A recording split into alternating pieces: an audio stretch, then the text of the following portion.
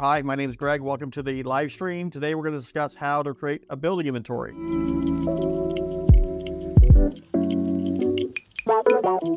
A lot of people, even us growing up, didn't really understand why we needed a building inventory. We could just go and basically look at a building and tell them, hey, this is how much it should cost. Well, as things got bigger, as life changed, we decided, hey, we need to know exactly where we're at, what building, how big it is, everything. So what is a building inventory?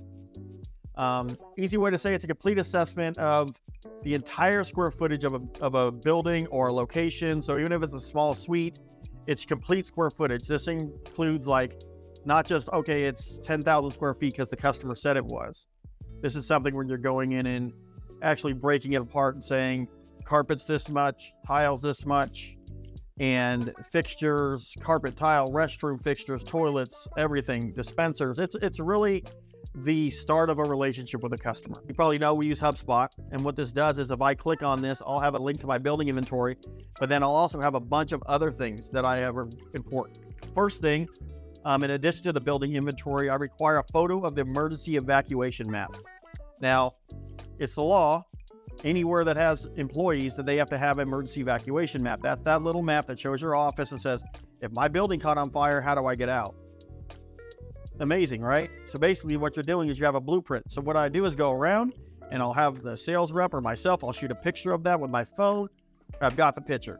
Now, what does that do? Well, that tells me as an operations person or a sales manager that these inventory sheets, this measurement's either right or wrong.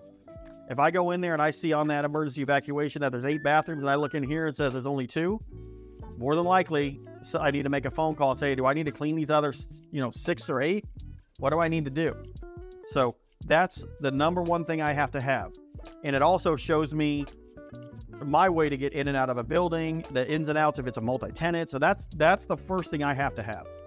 Now, there have been times that they've missed complete areas, or you have a building inventory and they're like, well, don't clean the warehouse. That's where that picture again is very valuable to me, because then I can go in there and say, look, we're not cleaning any of this area that I'll paint a different color to my team that's operationally on the floor doing the cleaning, and they know. So that way, if I go in and they're like, no, I need you guys to come over here, and be like, oh, hold on. When we got this sale, it didn't say that. So again, that emergency evacuation map, very important. They got to have one. So if you have a sales rep, they don't have one. They got one somewhere. So now photos, we get into pictures. What other stuff do I need that's going to help me aid that? So I need pictures that, first of all, is the main entrance of the building. Think of it as you have 30 employees and they're all over the county. And if you could get them a picture, like, okay, that's the right building. Yes, that's the address. That's what it looks like. It saves a lot of time, and we also use it for us on our HubSpot. We'll put it in there as their little address, and it has a place where you can put a photo like your picture, but we put a picture of their building. That helps us. It helps our floor care guys. It helps everybody be like, okay, that's the logo. I get it. I know where we're going. Very important. Now, besides that photo, what do I need? I need customers' contact info if the sales rep hasn't given it. That stuff's usually already done, so you shouldn't have to worry about that. But what I am looking for is pictures of the carpet, pictures of the tile in the bathrooms, pictures of the VCT in the break rooms. What does it look like right now? So if I walk in and say, oh, wow, this carpet is thrashed, I should know before I'm walking in. Or, this VCT needs to be stripped. I'll know that by looking at the photos. So not just, oh, it's carpet, Greg, by putting it in here. What's the condition of the carpet? Is it a special kind of carpet?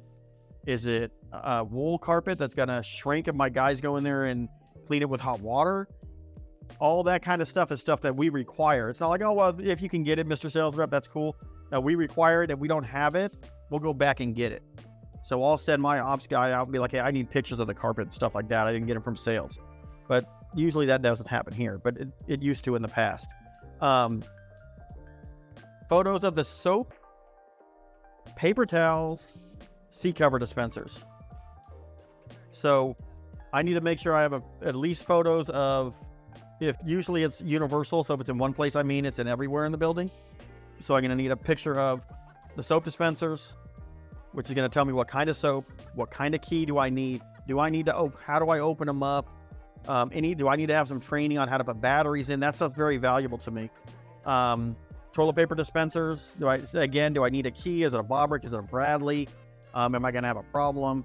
And then seat covers. I know people are like, well, seat covers are easy. They're all the same. They're actually not. KC makes a personal seat cover that has a little handle you squish up and down, and it sends one at a time. So that requires some training on installation, and it requires a different order form when we order the paper. So that stuff there is really critical to us, because what are you going to get complaints on the first night of service? No paper towel, no soap, no seat covers, right? So those 3 things I need to get ahead of. If they're, there's toilet paper, but it's sitting on top of the dispenser, it's a bad look. Let's get those 3 things, and I need to have those pictures by the sales guy, and just one little quick photo. And then photos of the access door. Now imagine this, you're working with a customer and they're talking to you about the access door. Oh wow, this is your first visit. It's making them more comfortable. Like, this guy knows what he's talking about. The last guy didn't ask me anything. He didn't do any measurements. He didn't take any pictures. He didn't ask me, okay, what's up with this carpet? Is it wool? All he did was say, it'll be $500 a month and I'll catch you later. And so by you asking, like, hey, where's the alarm code? Or where's the alarm, not code, he's not going to give you the code yet, but where's the key panel? And you're taking a picture. That's enabling me on my side to say, hey guys, is everyone here, all my managers, you understand how to turn this alarm off? You don't understand how to turn it off? No, I don't. So I'll shoot them a quick video. I'll go on YouTube and share the link. There's a lot of things out there that, in hindsight, building this backwards, let's say, imagine you're going into a building and you don't do any of the soap sensor pictures. You don't do any of this stuff. So they walk in and they don't have soap, toilet paper, paper towels. And then you left the alarm unarmed, or you turned the alarm off in the middle of the night on your first day. Not a good start. So that kind of stuff, that training that needs to be worked in before we start, is very valuable. And again, it starts with a building inventory. So this is an inventory sheet